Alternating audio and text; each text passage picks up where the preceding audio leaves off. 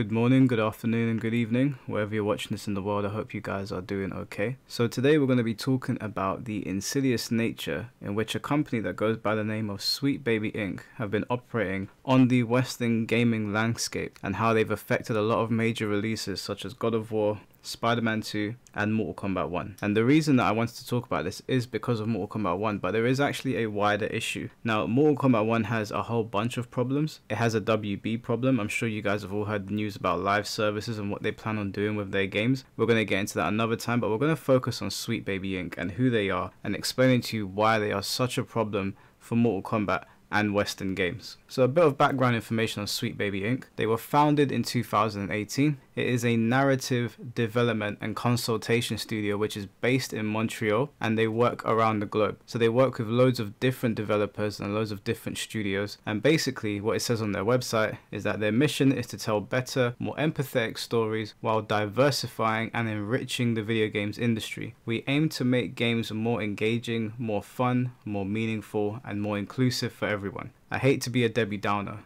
but the words that they've used in that opening paragraph of their website on the About Us section is very, very damning, especially in the current climate. Whenever someone says to me that we are looking to diversify and we are looking to be more inclusive, those are usually the people that have the complete opposite intentions. They are usually the people that want to silence you and tell you, you are going to eat this shit and you are going to like it. And if you stand against it, you are a bigot and you are every single phobe on the planet. But we're going to go through their website to give you guys a bit of a rundown. Now this is going to be a fairly long video because I want to break down exactly what the issue is here and how it circles back to Mortal Kombat, but we're also going to cover some other games because, as I said, it is the Western gaming landscape that is being affected by these imbeciles. So if you go on their website, you scroll down, they've got a services section. We believe you need diverse voices to solve diverse problems. Sweet Baby Inc. provides narrative consultation at any stage of development, boasting a talented team with vetted industry experience to best bring your story to life. And then if you scroll a little further down on the website, you can see what games they've worked on. On the main page, they've got Alan Wake 2,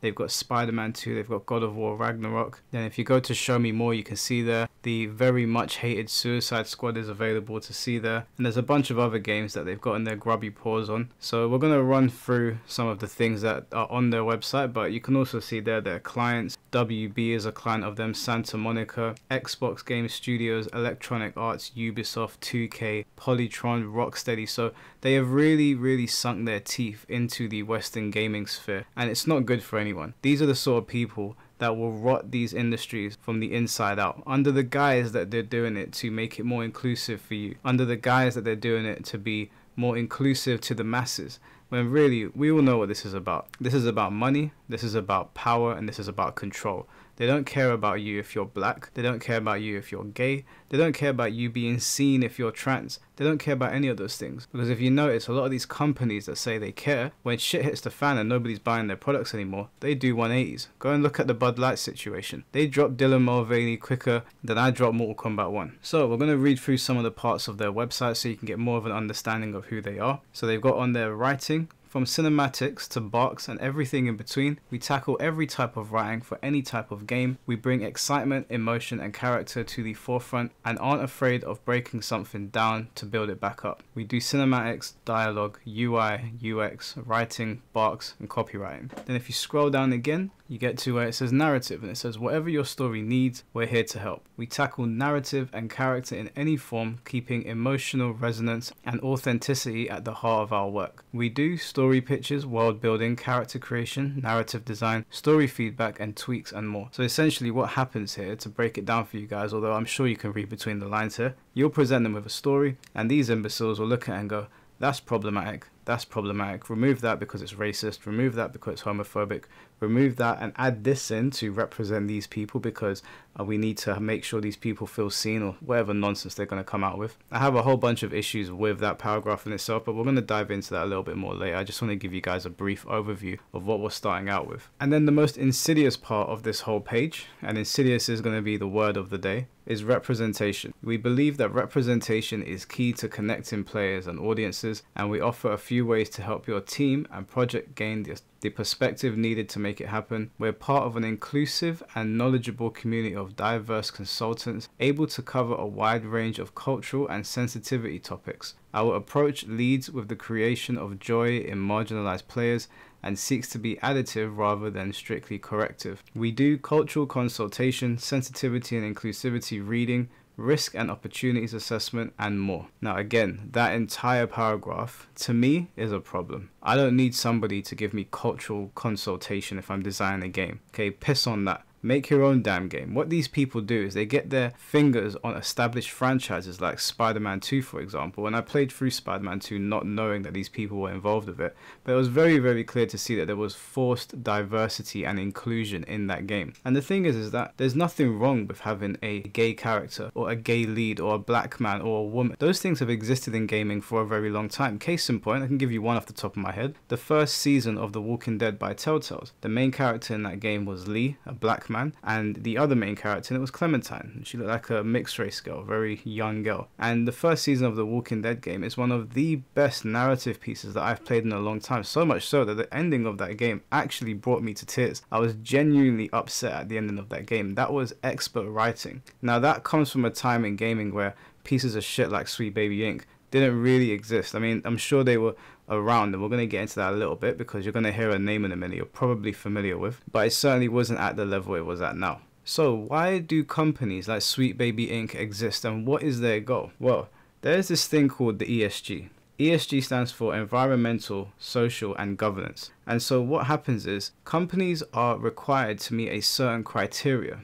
and when they meet these criteria they get funding. And obviously you get funding, you get more money, you get more liberties, you have more in your pocket. And so these companies reach out to companies like Sweet Baby Inc.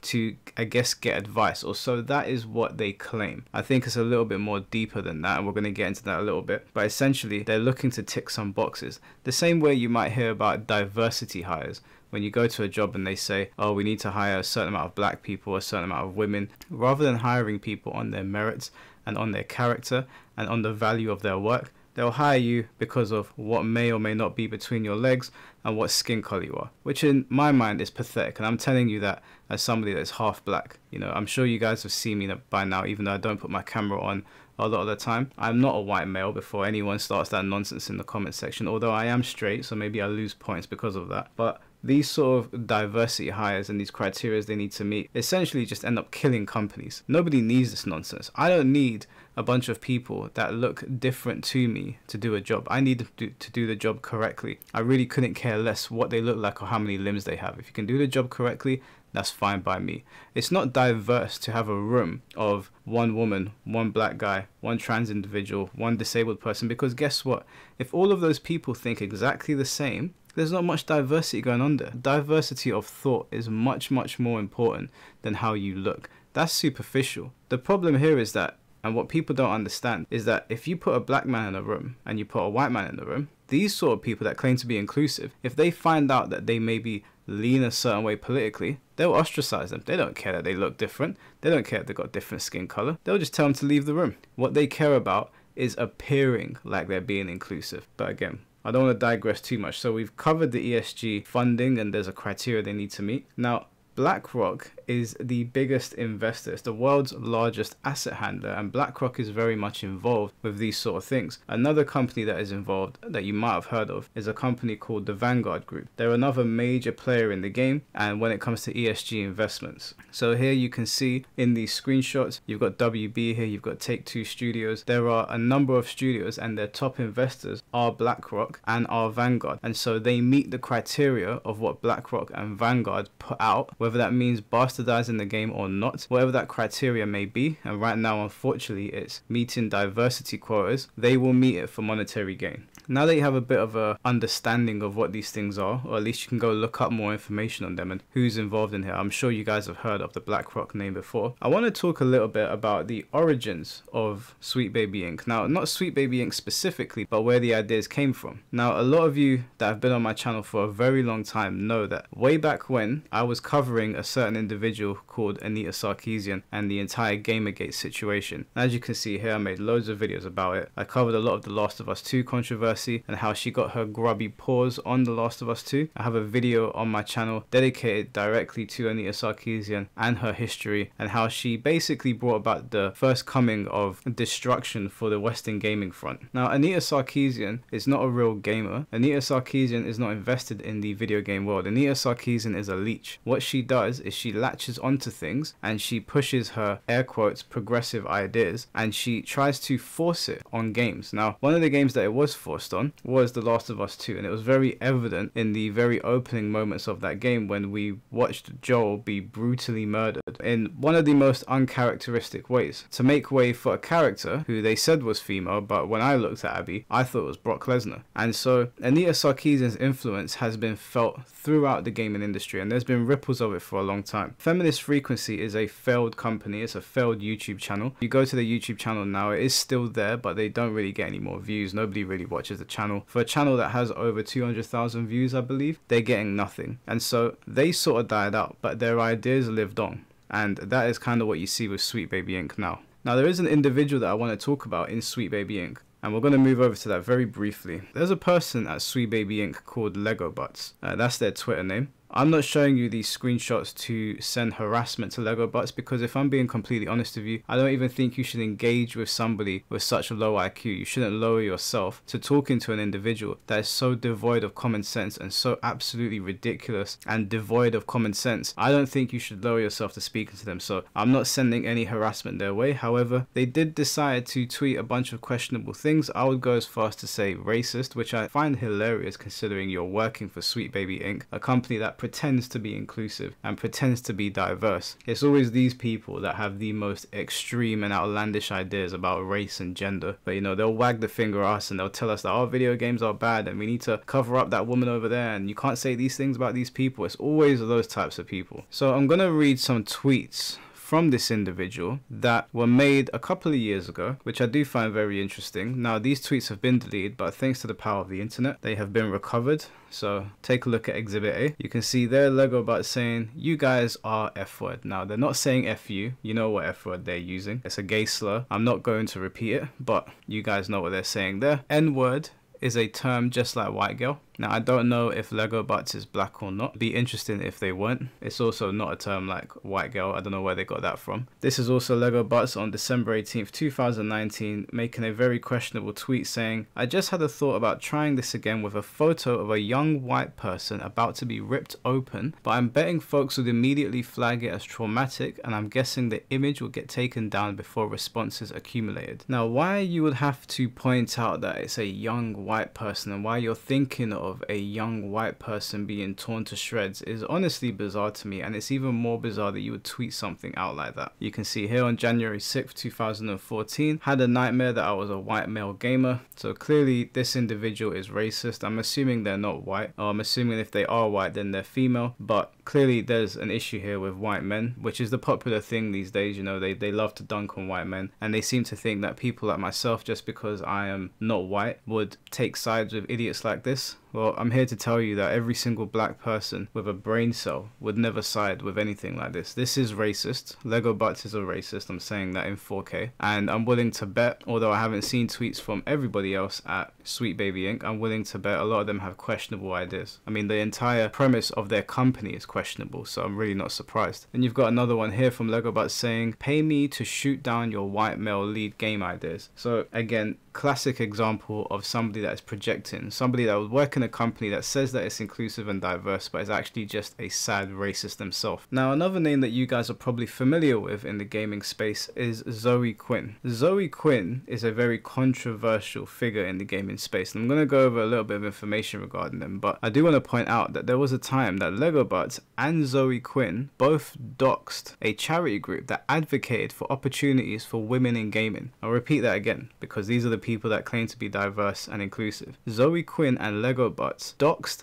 a charity group that advocates for opportunities for women in gaming, and they did that simply because they didn't like the ideas that the charity group had, and so they seek to destroy it. And as you can see here on the screen, they're laughing about it, saying, oops, we DDoS something on accident. And then I like how a conversation between me and Lego Butts resulted in accidentally killing an exploitative startup's website. These people are deranged, they're sick in their head, and they're hypocrites. Now, to give you guys a bit of backstory on Zoe Quinn is a radical feminist, and I stress the word radical, who made false accusations about a game developer, which eventually led that game developer to ending his own life. I'm going to repeat that again because this is the diverse and inclusive person. They made statements and accusations, false accusations, that led a game developer to take his own life. And websites dogpiled this man, as you can see there on the screen. Before doing any research to find out if the accusations were true, websites dogpiled this individual and he ended up taking his own life. Very inclusive, right? Now, before we move on from Lego Butt, because this is a spiraling story, Lego Butt has been on Twitter tweeting because obviously a lot of people are shining light on Sweet Baby Inc. right now. They're letting everybody know, they're fanning the flames that this company has their grubby paws in multiple games, and we're going to get to the games that they're very upset about. Now, the tweet starts off by saying, I get to see a lot of tweets somehow blaming diversity as the reason for layoffs, genuinely as if the economy was doing really great and capitalism simply worked before Miles Morales was Spider-Man. They also don't recognize Miles as Spider-Man. The weirdest part is when I see these takes from developers or people who have dev bios. At least, I don't know, it seems wild that a dev would see thousands of layoffs and blame not the industry giants, but instead a 15-person narrative company founded by a black woman. I find it funny that they're pointing out that it's a black woman. But Lego Butts, I hate to break it to you, but people vote with their wallets, and it's really good that this information is out there now, because anytime I find out that your company is involved, even on my small platform, I will encourage people to not support it. I don't care if you're involved in Spider-Man 3 and they put all my favorite villains in it. I'm not one of those people that is going to come on here and make videos about something when I have the knowledge that I dislike these things and then go buy it. And I encourage everybody to stand on principles so that we can snuff out and get rid of companies like Sweet Baby Inc. We don't want Sweet Baby Inc. in anything. Nothing. There's no need for Sweet Baby Inc. to touch anything. They're a poison, they are a cancer, and they will destroy the industry from the inside out under the guise that they're doing it to include you, to make you feel heard. Let me tell you something, Sweet Baby Inc. Well, we don't need you. You ain't wanted. I'm here to tell you right now,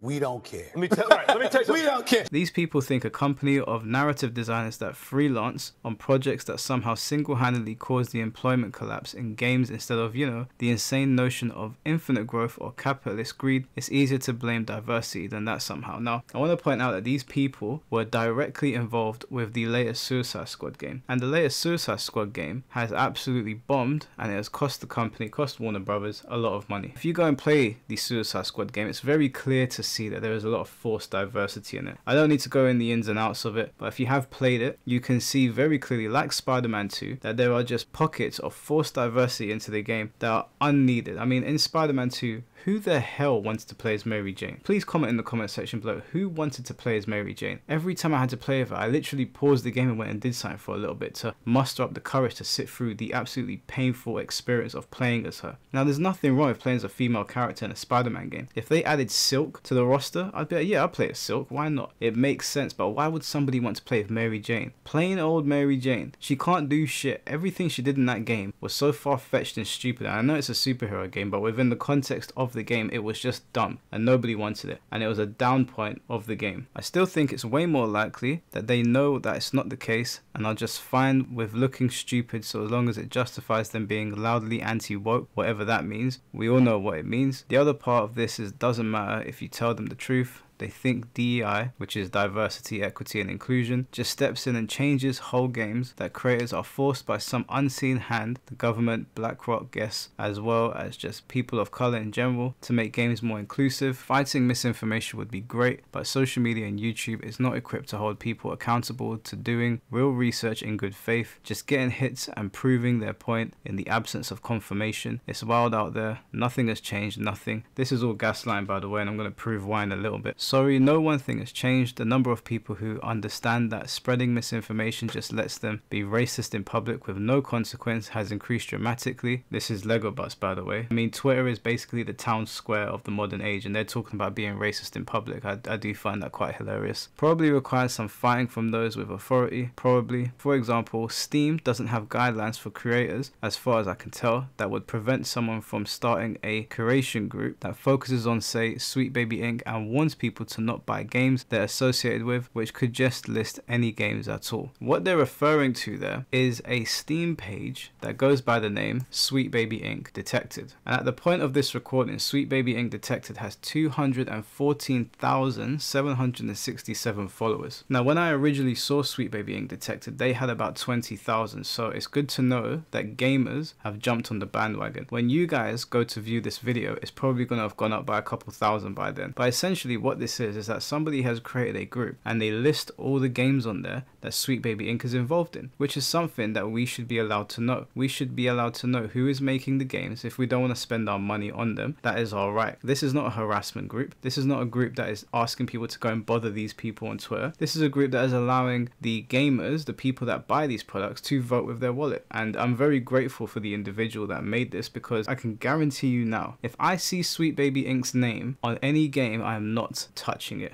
It could be Tekken 9, and you can hold me to that. You can hold me to that. If I see their name attached to something and I haven't already bought it, because unfortunately I've already got Spider-Man, I've already got Mortal Kombat, I've already got God of War. If I have the knowledge beforehand, I am not purchasing that game. And gamers should have the right and the knowledge to know that. What is the issue exactly? If you're doing this for diversity, equity and inclusion, what is the problem with us knowing? Because surely we're on your side, right? Because you're including us. What do you people not understand? We don't want you anywhere near these products. You are a cancer on these products. You destroy everything you touch. Suicide Squad was a resounding failure, and that is likely due to the involvement of imbeciles like you who seem to think that words hurt people's feelings to the extent that they're going to sit in their beds and cry, maybe because they weren't represented or maybe because someone used a slur. Like, get over yourselves. We don't need you here. Now, if you can't tell, this is going to turn into a Gamergate 2.0 situation, but if it has to be that, it has to be that. Now, I just want to say kudos to the Sweet Baby Inc. Detected page on Steam. Guys, if you are on Steam, go to Google, type in Sweet Baby Inc. Detected. It will be the first link. Go there, follow the page, support the page, get them as many followers as possible, because like I said, companies like Sweet Baby Inc. need to be drowned out and they need to go bankrupt. I mean that. I do not want companies like Sweet Baby Inc. to be in business. I don't care if it costs them their jobs. I don't care if that sounds harsh. These are the people that will wag their fingers in your face and say that you're a bad person because you use certain words or you don't have these sort of people in your games, and then they will destroy pop culture. I mean, they've already done it with Marvel, and then they won't allow any pushback. Any pushback will be seen as harassment or doxing to these people. They're all stupid. Now, I want to point out another individual that works for Sweet Baby Inc. goes by the name of Chris Kindred, who has protected their tweets. And I gotta just say, quick side note, how bitch made do you have to be to protect your tweets? Like, seriously, do you not look in the mirror and see a bitch looking back at you? I think it's absolutely ridiculous that you think you can come in and mess with people's mediums of entertainment and then not be willing to accept criticism. But Chris took it upon themselves, because people did manage to get on their Twitter, to basically find out that they were trying to make out like the guy that made the Steam account was harassing Sweet Baby Inc. They're trying to say that it's a harassment group, and that couldn't be further from the truth. If I went onto Steam now to make a group to expose a company that is involved in games that I might spend my money on, that is not harassment, that is awareness. You people are as stupid as you look. How could you say that's harassment? And then they're asking people in their community to go and report the group. Now, I don't actually think they can get that group taken down, because I don't think they're breaking any guidelines. But as you can see there, fragile little Chris wants to go and report the creator. I believe the creator's name is Cabrutus, something like Cabrutus Rambo. Cabrutus Rambo, you're doing the Lord's work. Keep doing what you're doing. And again, let me just stress that as posted on Reddit on the 6th of March, there were 0 people playing the Suicide Squad game. If you needed any reason to change things up, there is your proof. It's not like Suicide Squad is not a household name. It's not like it's had multiple movies, successful movies as well, whether you like them or not. They generated a decent amount of money. 0 people 0 people are playing the game. Now, I don't know if it's the case right now, but it was when that screenshot was taken, and that for a brand new game is absolutely shambolic. Guys, you need to understand that these ideas and these grubby leeches have been in the gaming industry for quite some time now. I mean, here is a tweet from Jonathan McIntosh where it says, "As I suspected, Cyberpunk 2077 looks like it uses all the worst and most toxic elements of the genre's past with very little subversion. Nihilistic vision of the future, gritty dude protagonist, lots of glorified violence, sexual exploitation as backdrop, etc." And then you've also got the queen of leeches, Anita Sarkeesian. "I'm always available for consulting because it sure sounds like you might need it before the whole of the internet drags you for what sounds like some potentially sexist representations, which we all know you struggled with in the past." Anita, let me explain something to you. The internet hates you, and it hates people like you, male or female. People with your ideas, you are the ones that will be dragged. Anita Sarkeesian doesn't need harassment sent her way. No one needs to dox her, and I would never advocate for it. She is stupid enough to ruin her own career. Every time she opens her mouth, and admittedly it's not that much these days, although she does pop her ugly head up every now and then, you don't need to go and engage with this individual because she's stupid. Let her destroy herself. What we need to focus on is, again, voting with our wallets, not allowing these parasites to get their hands on our games. There was a time, actually, I remember when I was covering The Witcher 3, and there were people like her complaining, saying there's too many white people in it. And I remember reading it thinking, yeah, it's made by a Polish studio who are producing a game that is medieval inspired. It's like when I saw people saying, oh, there's not enough black characters in the original Game of Thrones series. I was like, yeah, it's Middle Earth, bitch. What? They're not in Africa, okay? Do you think I felt offended because there was no one that looked like me in Game of Thrones? Like, get your head out of your asses. You know what? It's so condescending to be, you know, I'm a person of color, right? As they say, POC, one of their favorite buzzwords. It's very, very condescending to have this woman and women like her trying to tell me that I need to be represented in games. There needs to be people that look like me. When I was growing up, I never needed a character to look like me to feel represented. I never saw a character and thought, oh, they don't look like me, I can't really be attached to them. What I did is I paid attention to the merits of the character, their characteristics, their personalities, what carried them. And that's when I got attached to characters. That's when I got attached to Peter Parker, to Charles Xavier, to Magneto, to Doctor Doom, to these characters who had very vibrant and diverse personalities, right? They all ranged heavily and they were all very well written. I don't need Magneto to be a black man. I don't need there to be a black Spider-Man. Now, I don't have that much of an issue with Miles Morales, although I do think he is just black Peter Parker. There's not much about him that really differs from Peter, and if I had to choose between which Spider-Man I want to be, it would be Peter Parker. Not because he's white, but because his character is more interesting, it's more fleshed out, it's more original, there's more going on there. Miles Morales at times, unfortunately, does feel like a carbon copy. He does feel like insert black character here. Now, like I said, I don't have much of a problem with Miles, but I don't really pay attention to Miles very much either. When someone says Spider-Man to me, I'm thinking of Peter Parker. Now, there are going to be some games that these pieces of shit get their hands on that will do well. Case in point, God of War and Spider-Man. But again, those games have such weight. You know, the Spider-Man IP has such weight to it that you would have to do something catastrophic to really destroy the reputation of Spider-Man. But, you know, leave it up to these people. They will find a way, I'm sure. Now, I want to show you this clip from GDC. And I want you to pay attention to what this woman is saying. If you're a creative working in AAA, which I did for many, many years, put this stuff up to your higher-ups. And if they don't see the value in what you're asking for when you ask for consultants, when you ask for research, go have a coffee with your marketing team and just terrify them with the possibility of what's going to happen if they don't give you what you want. Terrify them with the possibility of what will happen if you don't get what you want. Does that not sound like bullying tactics to you? Does that sound like it's coming from a very inclusive individual? This is the kind of person, this woman is the kind of person that would turn around to me and say that she's doing it for the good of gaming and to make people feel heard and included. And let me tell you something, this person is just a money-hungry leech, okay? A money-hungry leech with nothing but insidious intentions. They look to self-serve. They don't care about you. If you are a black person watching this video, if you are a gay person watching this video, if you are a trans person watching this video, they don't care about you. They care about BlackRock's money. They care about getting that funding. They care about getting their name on the credits. And they care about saying, yeah, I worked on Spider-Man. I'm this big important person. You ain't shit. And do you know what's going to happen? Gamers are going to vote with their wallets. People are not going to put up with this shit anymore because this Gamergate thing, this Gamergate 2.0, where it may have been a niche thing before, maybe niche is unfair because Gamergate was a pretty big thing, Gamergate 2 is going to explode. Because of the way things have gone on the internet and because of the way people are on YouTube now, information travels very, very quickly. And Sweet Baby Inc., hear me now.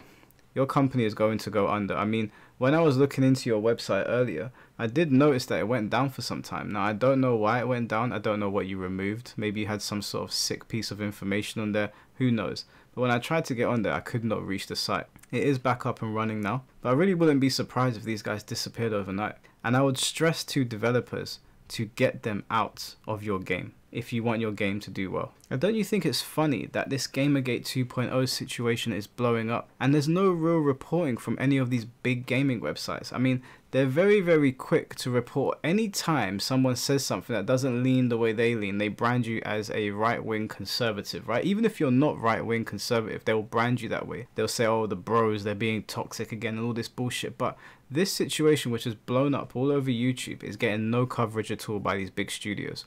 Why is that? Is it because they're all in it together? Is it because they all share the same train of thought? I've got to tell you, gaming journalists are some of the biggest idiots that I've ever met in my life. And I've met some in real life, and I've got to tell you, they're so stupid it's unreal. They cannot read the room. I want to show you this little screenshot here. I'm going to read it to you because I did think it was very interesting. We have to look at story and narrative as one of the things that we can innovate on. Like when you bring someone in from a different culture, from a different background, from a different gender, they're going to create something that we haven't seen before. The way that we look at demographics is that we go, okay, the majority of our player base is, let's say, a white male. So we're going to make stuff for white males. But if you make something from the perspective of an Asian trans woman and it's really strong, then it will work for people. We're going to get back to that. I know you're side-eying the computers right now. People crave new stories. If you want to innovate, even to stay current, it's not about graphics, it's not about hardware. It's about opening up new perspectives for people. So I explain it as it's important in game development to diversify. It's not just part of advocacy or activism, it is going to make your games better. Also, of course, gamers are mostly white guys. You're making games for white guys. Try making games for somebody else, maybe they'll show up. To the imbecile that wrote that, if the majority of people that play games are white men, why would you not make games for white men? I just don't understand that. I mean, I don't know if that is even true to begin with. Like I said, I'm not white and it's never bothered me when there's been a white male lead. If there is a trans lead character,